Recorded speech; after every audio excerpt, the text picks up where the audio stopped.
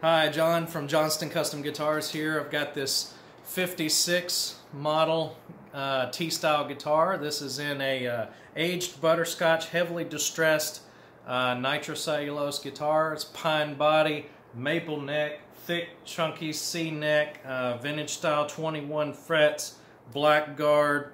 It's a Esquire setup, one pickup, GFS classic pickup there. Top loader bridge. Does have the single deluxe line Kluson tuners on it, bone nut, Johnston logo of course. Again, it's been heavily distressed and aged to perfection. This is a top loader, so again it goes through the bridge, not a string through body, so you get a little different tonal aspects out of that. It does kind of have a little ring to it and a little bit more bite. In the bridge position, you do have straight output like a broadcaster style wiring, so you get a little bit more of a throaty and direct response without the tone knob being in the circuit. In the middle position, it does add the tone in there, so you do have use of that. And then in the neck position, you get a cocked wah or an Eldred style wiring that some people really feel is fun to have. I find it is a very useful tone.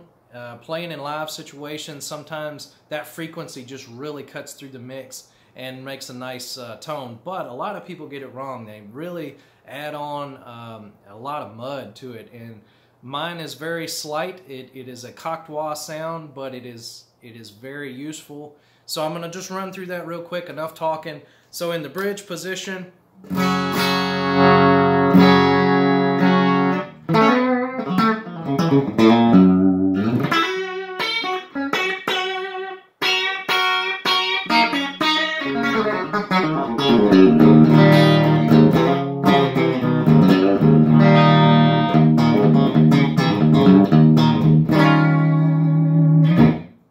you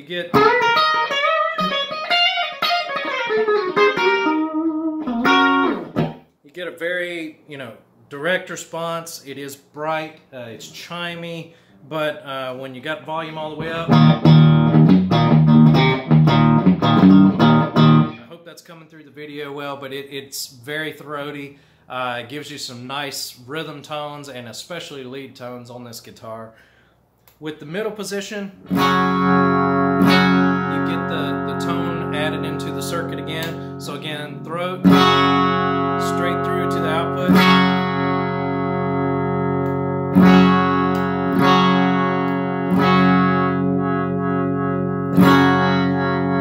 You have your tone knob there, so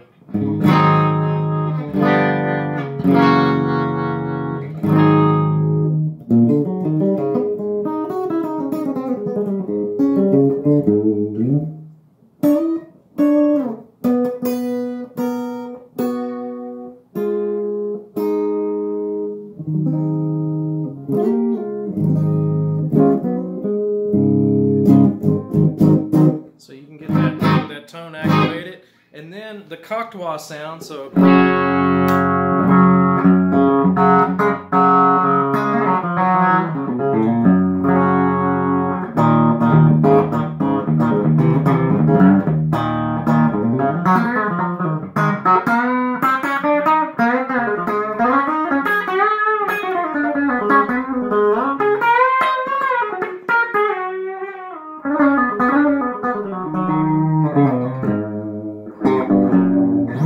you get that cocked wah sound, straight to the output, tone in the circuit,